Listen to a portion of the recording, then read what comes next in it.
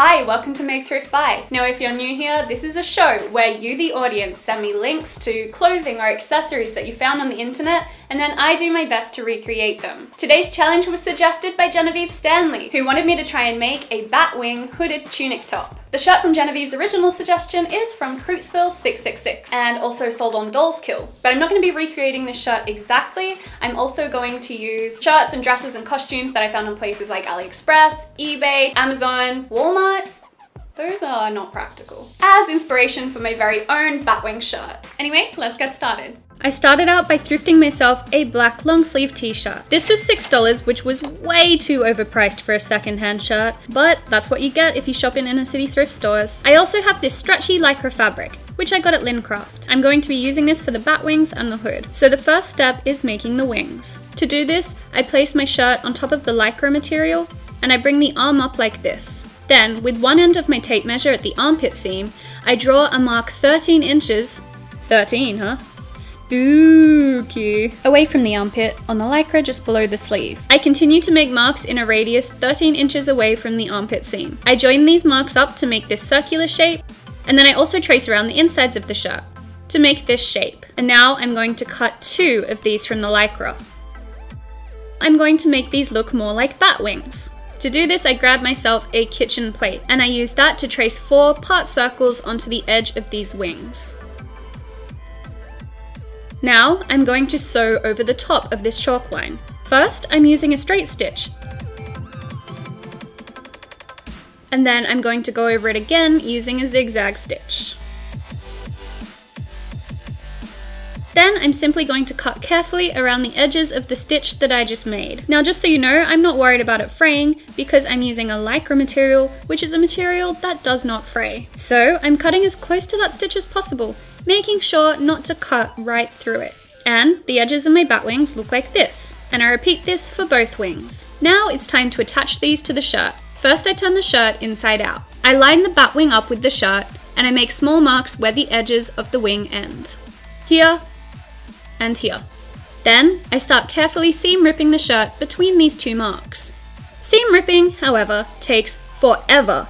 So once I've gotten onto the other side of the shirt, I simply cut up the seam with this massive pair of scissors. Both methods are valid, but if you're lazy like me, just cut up the seam. It'll be totally fine. So once that seam was busted open, I lined the wing up again, and then, watch carefully, I flipped it over, pushing it inside the shirt, matching up the raw edges of the wing with the raw edges of the opened up shirt. I pin the seam of the shirt back together with the raw edge of the wing sandwiched between these 2 pieces.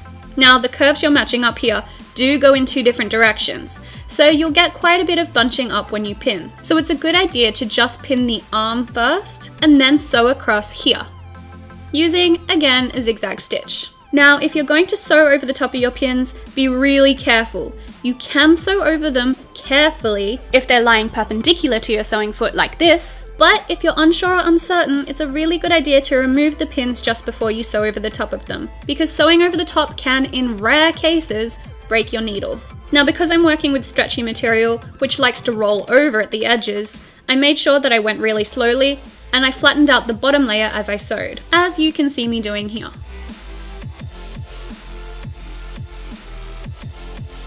Then I did the exact same thing for the body of the shirt, pinning the side seams of the shirt back together with the raw edge of the wing sandwiched between these 2 layers. And again, I sewed over the 3 layers like this. I then did the exact same thing to the other side, and then I turned the shirt the right way around, and we've got wings! Now I want to add a hood. I've never made a hood before, but luckily I have this hooded jacket, and I'm basically going to use this to copy and make my own hood from. The hood was detachable, so I took it off the jacket, put it on to see if it would fit my shirt, and then I realized I'd need to extend the hood pattern a little bit so it would reach the back of the shirt. So to copy the hood, I simply folded it in half, and then I traced around it onto my lycra, adding some extra inches here to the bottom.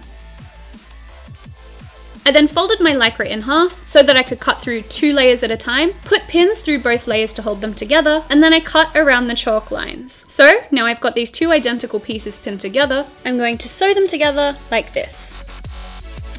And It worked! I have a hood! Yay!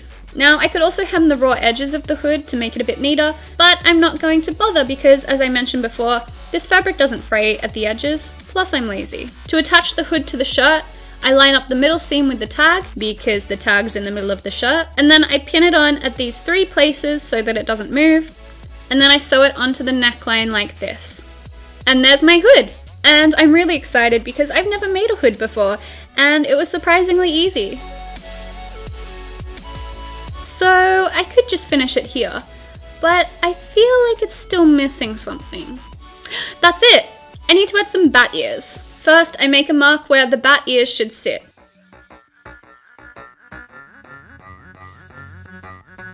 Then I cut out 4 identical triangle pieces from my lycra fabric. I pin 2 pieces each together, and I sew them together like this, leaving a small hole through which I can turn them inside out. Then I grab some stuffing. And this stuffing was saved from when I pulled the guts out of Mr. Bear here in episode number 23. And then I stuffed the ears through this small gap until they're nice and fat.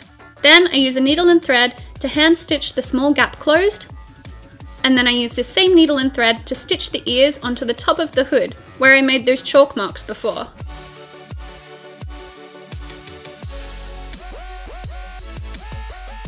Then the last thing I did, which I probably should have done earlier, was to iron the edges of the bat wings flat. And this is what you shouldn't do. Please take the shirt off before ironing, because this is not a smart way to iron things. Anyway, that's it. Now the question is, how does it look? How did I go?